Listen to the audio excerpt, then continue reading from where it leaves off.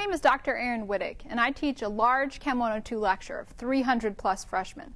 And as you can imagine, as a freshman sitting in this audience, it's very intimidating to ask questions.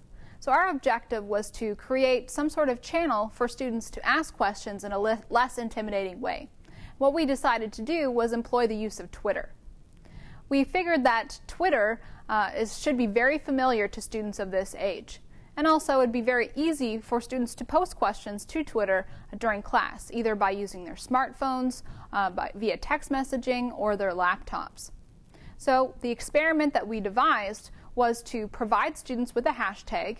Then students could post questions via this hashtag, and I could either answer these questions during class while they're responding to any clicker questions I asked during lecture, or I could post discussion on the discussion boards using the learning management system that we use in this class, which was Blackboard Vista.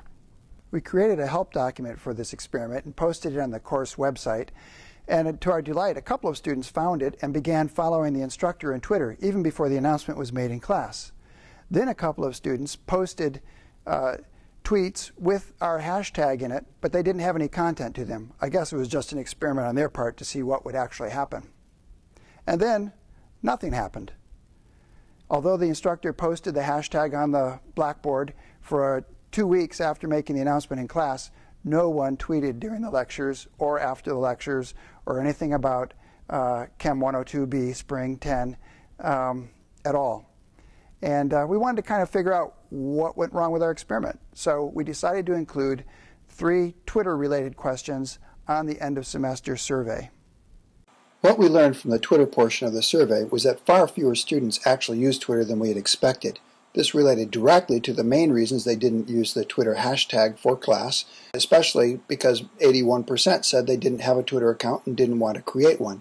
Nevertheless, only 7% of the students reported not having any questions to ask during lectures, which leads us to believe that having a way to ask questions during lectures is still a good goal to have. That, coupled with the fact that 58% report often sending and receiving text messages during class and yet not finding that distracting, leads us to believe that starting early in the semester, providing sufficient instruction in class and better examples would make having a Twitter hashtag still a promising approach to help students get more out of the lectures.